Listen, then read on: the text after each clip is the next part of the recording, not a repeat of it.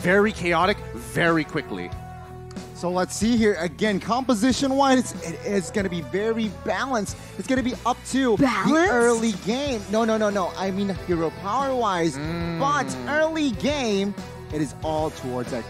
Yeah, he's got his Dragon Balls. I can literally see when the camera's off, he pulls up his Dragon Ball Z Power Scouter. He's just like, oh, there we go, 10,000. Yeah, I gotta agree. I mean, right now it seems like Echo have drafted themselves a victory, but it all depends on execution as we head into the land of Dawn to see Echo Philippines go against RSG Singapore. Spam your hashtags. It is Echo Loud, Echo Proud, or GGRSG. Ladies and gentlemen, let's witness. Will Echo remain undefeated, or can RSG make something happen? Let's find out right here, right now, because we're seeing potential cheese up on the top side here. Yawi looking to punish this Beatrix, and that's the thing, right? Beatrix is supposed to be good in lane, but as soon as you add some external factors, it becomes a bit of a problem. Let's see here already. Spell checks. Yeah, 505 on that far side is somehow forced to use that Purify, but Echo, they're feeling confident, they're feeling aggressive. They are going to use 4 flickers. Let's see how it will work out. I mean, let's take a look at the emblems before things go too heavy, right? Because when we see Echo, the choice of emblems, a lot of high and dries here. I think they're going to be playing for those pickoffs. So RSG Singapore, they need to be aware of that. They need to see that this is going to be the play that they want to go for in the early game especially. But they do have to wait for Yawi to get that level 4 in order for him to assist in that pickoff strat. Yeah, I mean, when we're looking at the emblems, it just immediately tells us what Sanford is playing for, right? When you have high and dry, he understands that, unfortunately, Diablo isn't going to be as strong as him, especially with the unbending will. But top side now. 3v1 called TZ with the cables. Jumps in towards Baby Cakes. Baby Cakes, even without the flicker, is still quite safe. I don't know. I feel like if Echo really wanted to, they could have dove that, but I guess they pulled back because they didn't see Lulzy until the very last second when he showed up mid. So, I don't know. I think it's the safer play for Echo. Don't really need to force any agendas now with Turtle coming up in 3 seconds. I mean, right now, RSG, I don't see them being able to actually take this next objective away because we already see that Echo is starting to set up for it. Gray in the vicinity, trying to open up the map. But what's happening bot side? Sanji forced the flicker, but first blood will fall to the hands of RSG. Can they steal this one? 4v3. Nomian Blast will not be able to connect as Call TZ will find the first turtle. Echo equalizing a kill for the turtle. Now, but that was the thing that I was so concerned about. I think I've said it over and over that they don't have anyone, one, to pressure Carl TZ in the jungle. Because usually when we see an assassin being used, we see someone like the Masha or the Hilda to be able to deny those rotations. Second of all, they also don't have a source of CC other than the Numenon Blast coming in from RSG, which is so easy to cancel. Look, I mean, this is just a testament to how Singaporeans, especially professional teams at the highest level, play. They're very, very structured. They know that they can play the later stages of the game much better than most teams, as their general understanding of macro is a lot deeper. And they don't want to rely on things like risk, reward. Who needs that when you have a very clear pathway to victory? They don't like the gamble, it seems like, but minute number 3, Benny QT has secured the first item, Corrosion Scythe.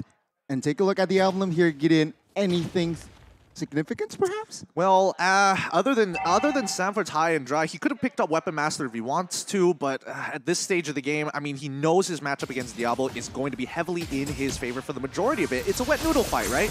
Cutthroat on towards 505, and he goes down immediately. Echo, with the early game potential that they have, seems like now they are controlling the tempo. Yeah, they already have that benefit. Oh my god, Yawi goes in! Jet Kundo flicker connects, and we can see here an all-out brawl. Call TZ jumps in with the cable. Sanji picking up a kill. RSG retreating right now. Lulzy might be next here. No commitment just yet. Echo with the intelligent engage and disengage. That must be so frustrating, right? Because RSG, they're betting on the Numenon Blast, whereas Echo, they have Yawi to work around to initiate, but they also have that beautiful follow-up coming in from Sanji, but Diablo, he's gonna be taken down. Goodbye, Diablo. And that's why you take high and dry. No, we were literally on this. We were going to say the exact same thing. I was hoping you were going to commit to that, right? The high and dry makes all the difference here. If you had Weapon Master, it probably wouldn't have the same effect. Second neutral objective will be secured comfortably. by the hands of Echo. Again, RSG, they are behind on rotation, so they need to find something to equalize. Okay, so pickoffs for Echo right now. The neutral objectives so far have also been dominated by Echo.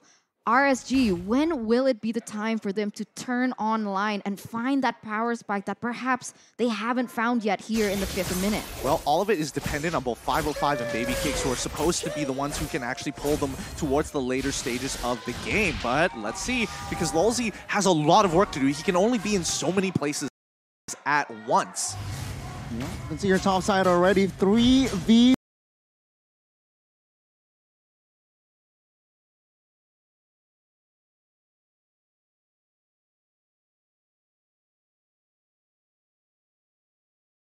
Or perhaps potentially 5v5.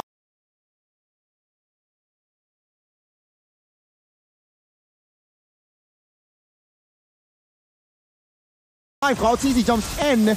Cutthroat connects. But no, not enough damage just yet. RSG pulls back. I see the fact that Baby Cakes has been pressured quite a lot, but he's not that far behind in terms of that level gap, so it's very interesting to see what the items say, but Oh, he lands it! Oh my god, the stun, everything goes down. Karltzy, RSG, top. find the equalizer, in particular the top side, flicker pops. My goodness, Baby Cakes with the 1 HP retreat. And we can see here already the both roamers just punching bags, but okay, let's see. Conceal on towards the purple buff. Gray trying to steal that orange buff. Wave Dragon connects, not enough damage. There's Karltzy with the retribution, but Karltzy takes down Lolzy. Finds the double. No, Benny QT will pick up the kill. So again, Echo with the control of their jungler. That's really unfortunate for RSG. They had a really good idea. They knew that the purple buff was going to come up. They wanted to get a punish specifically onto Karltzy, but unfortunately, Echo had the foresight to understand that RSG wants to go for the punish, so instead they go for the counter engage, and the G Kundo specifically on Lolzy to deny it. Beautifully done. Kundo Flicker connects on towards Baby Case here, top side. They are looking for the collapse, but it seems like RSG is on time to defend. Lolzy trying to open them up the map. Oh, Wave Dragon, Benny QT with the shurikens jumps in, and Karltzy to clean it off. Turtle now open, 5v4. RSG, is this the right move? Yeah, I feel like they should just let this go. Third turtle, Karltzy looks to secure this. Let's see. But remember, it's Echo not having those really important utilities in their ultimates. But here we go. Another engage coming in from Yawi. Well, what's Baby Cakes? Baby Cakes got the turtle. He stole it on the nose of Karltzy. What is going on as RSG finds the equalization? And the turtle, get in. Yeah, that's just unfortunate. I was shocked for a second. I couldn't believe that Baby Cakes actually got that, but that's great for RSG. Just look at this lead that Echo has, right? They want to be at least 5K by this point. Wave Dragon, 3v1 Diablo caught off guard there.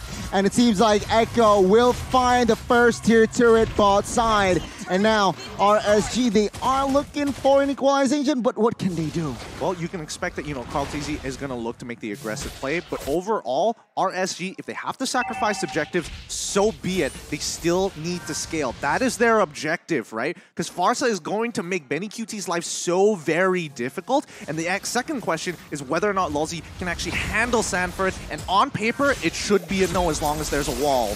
My goodness, just the kill pressure that Karltzy brings to the table. Baby Cake still surviving that one. Let's take a look at the mid side. Ray, 505, looking for a setup. Wait, but River, no comment. Oh my god, River top side. Lolzy gets caught with the Wave Dragon, and 4-member is technically on him. There you go. Down goes Lolzy. I mean, you mentioned something about RSG and like the Singapore region in general of how that, oh my god, but wait a minute! Bye-bye Karltzy, bye-bye Baby Cakes. Now Bray trying to find something, trying to go for the clear as Echo will not be able to seize that mid side as, Diablo finds compensation top side. Now, right now, we can see that RSG, they're starting to figure out Echo, right? Echo, they like to go in for those pickups, but with a lot of members, they're using a lot of manpower, and therefore Diablo has started to be able to use that to their advantage by starting that split push. And if this goes on over and over, it could be RSG still staying relevant in the game, Gideon. For sure. I mean, that's the idea. Both EXP laners are looking to gain pressure into the side lanes to kind of pull them apart for these neutral objectives. It's difficult, but now the kick comes through. Oh my god, Bray gets deleted. Whoa. Numian Blast connects onto his one here. No follow-up damage just yet. Sanji trying to find something. Benny QT in the backside finds the Farsa. Benny QT will get the shutdown though. And now it is going to be a 3v3. Sanji Flicker as a defense. Babycakes in a tough situation. Oh, that Kundo is big. Babycakes though finds a double as Sanford will find a trade. At the end of the day, it's going to be 4v2. But my goodness, the Fanny out of nowhere finds the kill. Oh my god, a 4-for-2 trade, and let's make it more?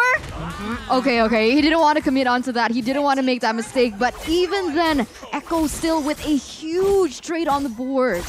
It was so very close. Babycakes was trying to pull it by himself. He's like, all right, boys, get onto the backpack. We're going to try and take out as many of these boys as possible. Yawi played it well. He was delaying his G Kundo on purpose, knowing that the tactical roll coming in from Beatrix was going to come off of cooldown really soon, just to ensure the kill was going to get through. Cartesia, however, have to keep in mind, he's very dependent on this purple buff. So if RSG finds the opening to deny it from him, these neutral objectives will become a lot easier to contest. And right now, they are going to start setting up for this next Lord. But look at this, RSG already on the way. Let's see who is going to be able to take it, as Echo seems to have the better setup for now. They're trying to bait out information with the whereabouts of RSG members. 5 members clumped up here. Rosie trying to face check. Wave Dragon, Benny QT, take a look at the damage! And Sanford will confirm the kill. Sanford will retreat as they are confirmed 5v4, so they should take Lord quite comfortably. No issues whatsoever. I don't know. I think at this point, adjustments need to be made. Like RSG, yes, they were giving up the Lord, but they cannot let Lolzy just keep walking, and he clearly isn't tanky enough to face check these rushes. They need to check it with 505, who actually has the range to do so, or maybe in Diablo, who has Eye for an Eye available. But now we're going to take a look at the in-game items. What has been happening so far?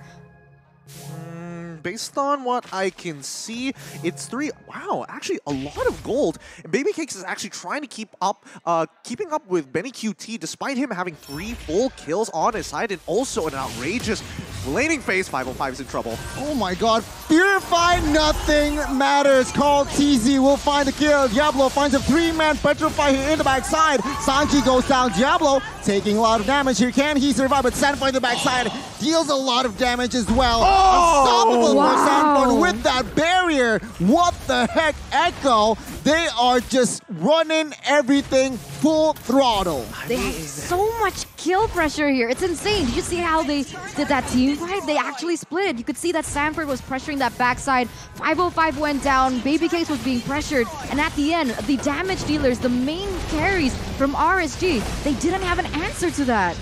They don't have it just yet, but it takes time to get their Echo. Now with a solid 5k lead, they're going to lose their inhibitor down on bot side. This is the position that Echo has been looking for a long time. The end is nigh. When we see that 95-second clock reach 0, this Lord is going to be so very important for Echo to try and close out this game. If not, RSG will delay it for another full 5 minutes. 5,000 gold lead here for Echo, and you can see the player's gold that you're right, Babycakes, he hasn't fallen too far, so they still do have potential coming in from him, but that depends on how RSG is going to be able to protect him, right? Because so far, Babycakes has been pressured so much, and you're right, Lolzy, he hasn't been able to protect too much because he isn't as tanky, he's not as sustainable as someone like, let's say, Sanford or even Yawi in this situation. I think what's the most, like, if you were in SG's position, right? It's not like you're making bad decisions, and especially in that last fight, I think that was the best example.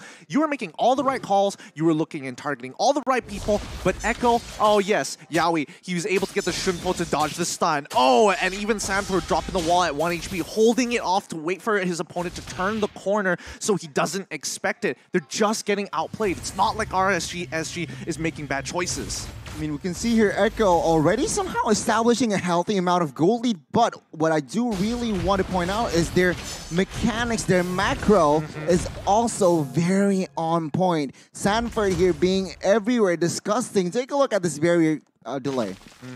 Away from manipulation, the beauty of Grok. Not a lot of heroes can do that. But so far, I think RSG now taking position up on towards the Lord side. See here already moving on towards the Valentina, but it seems like Sanji still is too slick. RSG has given up position though. Echo, can they capitalize on this? Yawi on the conceal will not find anything just yet. Oh, this is scary because Echo, they have Yawi, they have Sanford, and they have Sanji to work with. So when they group as 5v5, Echo will definitely have a better chance, but here we go. The fight for the Lord. Numinum Blast from Valentina finds Bray. No follow damage just yet, but Lolzy here will not find the right connection as well.